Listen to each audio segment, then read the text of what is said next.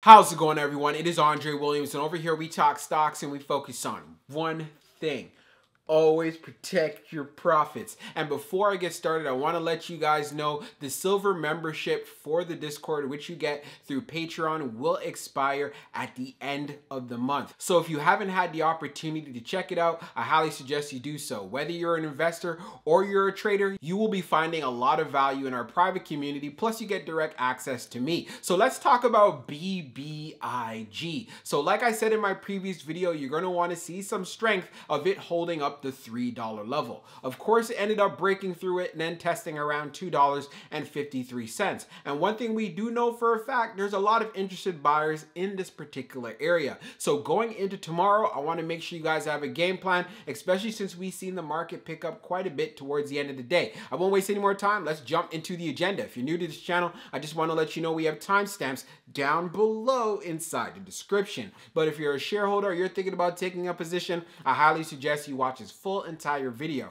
So the first thing we're going to go over is a technical analysis. We're going to be taking a look at the overall price action. We want to know support. We want to know resistance. We want to know what it looks like in the bearish case scenario and as well as in the bullish case scenario. And then we're going to go on Fintel, taking a look at the recent institutional ownership and short interest information. The reason why this is important because it does have an impact on the way the stock performs. And then we're going to take a look at the order flow distribution. We want to know the buying and the selling behavior on the retail side as well as on the institutional side. And then when all of that is done, we'll be going into the final thoughts and as well as some more details. So let's get to it. So we're going to do a technical analysis for BBIG. Let's see how it performed on the day. So it ended up closing at $2.93, being down 8.15%.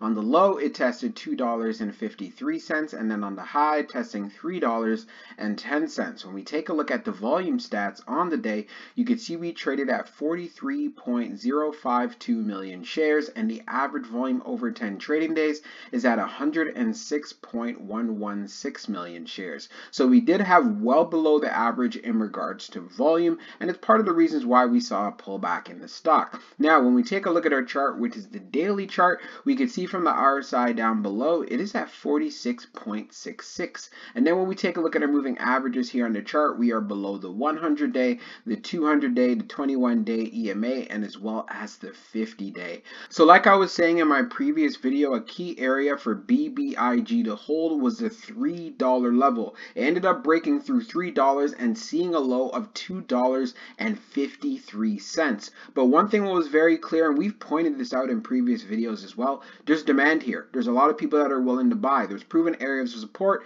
as we've seen in the past. And this is why I'm not too surprised when we take into consideration what's happening after hours. We are above $3, being at around $3.02. So going into tomorrow, I want to see BBIG being able to get back into that $3 level. This will be very essential, most preferably being above the 21-day EMA at $3.25, since we did see a high of the day at $3.10. If we're able to hold up above the 21-day EMA, consolidate, and we have market strength, this is where I'm going to be looking forward to seeing how well we move, and we want to see us get to at least around $3.89 before we start seeing some resistance, and then seeing how well we can go from there. Like I said, I like when BBIG stays above the 200-day moving average. This tells us things get bullish and more people are willing to step in. If we decide to trade under the $3 level going into tomorrow, this is where BBIG doesn't look as strong, but you're going to want to see areas of support hold up. You wouldn't want to see us testing around 253 again. Instead, you'd want to see a test maybe around 270 and seeing there's some support there. So at least if we go into the next trading day, then we could see increasing levels of support, which could be a bullish sign. So let's see how it performs going into tomorrow. So we're going to take a look at the recent institutional ownership and short interest information for BBIG. So green rows indicate new positions while red rows indicate closed positions. So we're going to take a look at the recent filings. So we have National Bank of Canada that purchased 2,400 shares. We also have National Bank of Canada again that went in with puts of 3,824 shares, and also here with calls at 3,800. So we know for sure they are hedging. And then we also have Goldman Sachs Group with 432,600 shares, and Goldman Sachs Group again at 509,483 shares, and these filings were on the 20th, which we covered in the previous video as well. And now when we take a look at the short interest, The dark pool short volume ratio is at 42.86%, and then for the dark pool short volume, it is just over 16.42 million shares. Scrolling down further on the page, the short shares availability is at 0, updated 29 minutes ago, and then for the short borrow fee rate, it's currently not available. When we take a look at the history of the short volume, we can see for the close of January the 20th, it was at 53.46, and then for the close of the 21st, it was at 42.86. So one thing that remains the same, BBIG does have short squeeze potential. So this is why there's a lot of volatility in the stock, and I can't wait to see what the numbers will be later on in the evening. Maybe if you see it beforehand, drop it down inside of the comments. So now let's move on to the order flow distribution. Now let's take a look at the order flow distribution for BBIG. So we see here on the inflow, it was at 19.45, and then on the outflow, it's at 19.98. So we ended up having an outflow day, but it was still fairly close. Taking a look at the breakdown, on the large, it was at 6.69. On the medium, it was 9.74. And then on the small, it was 3.02. Taking a look at the outflow side, on the large, it was 7.47. On the medium, it was 9.61. And then on the small, it was 2.90. Taking a look at the large scale orders in the last 5 days, you can see for January the 24th, which is today, it being at negative of 0.77 million. When we analyze the numbers even further for the small scale orders that tends to represent the retail side, we had more buying than we had selling.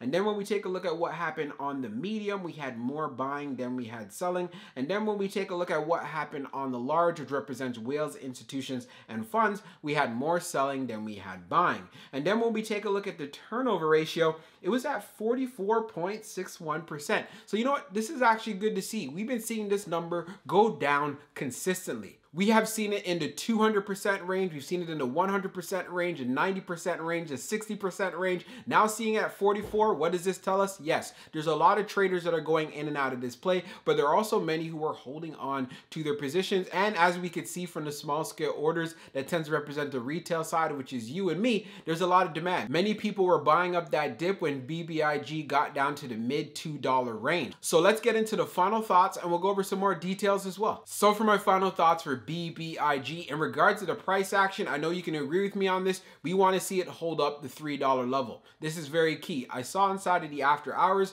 it was doing a fairly good job, but we want to see a continuation of this going into tomorrow. Most preferably, I would want to see it actually pick up to the 21-day EMA around $3.25, and then we gain some momentum from there. If BBIG decides to keep trading below $3, this is where we start seeing some weakness here. The last thing that we want is us testing back $2.50. Instead, you want to see a higher low going into tomorrow. So a higher low, you'd want to look for maybe if we could test around 270, that'd be a good look, and then get us ready slowly for that next move up. Also, when we went on Fintel, taking a look at the recent institutional ownership and the short interest information, it does continue to have short squeeze potential, and we do see it has been showing interest on the institutional side as well. Even though we did have an outflow day for institutional orders, one thing we saw, there was demand on the retail side. So this continues to bring a lot of volatility inside of the stock, and why I emphasize you want to have a game plan. And if you are going to be jumping in it without even taking a look at the price action, please consider risk management. Use a stop loss. The last thing that you want to do is be left holding the bag, waiting for days on end for that stock to turn around. And if it doesn't turn around, then you end up missing out on other opportunities, plus you lose money as well. And that is one thing that I don't want you to go through. You want to make sure that you're using great habits. I know I sound like a broken record when I do these videos, but I keep hearing these stories. Hey, Dre, I bought in at 5. Again, FOMO is not a great habit to have, and I want you to get rid of it, especially for 2022. There's going to be so many plays that are going to be coming into the market. Remember, we are only in January, and if you need help getting into plays, whether you're a trader or you're an investor, then of course you should join us in the Discord, and you can find that link down in the description, and we'll be happy to have you. Like I said, the silver membership expires at the end of this month. So I hope you guys enjoyed this video, and we'll be talking real soon.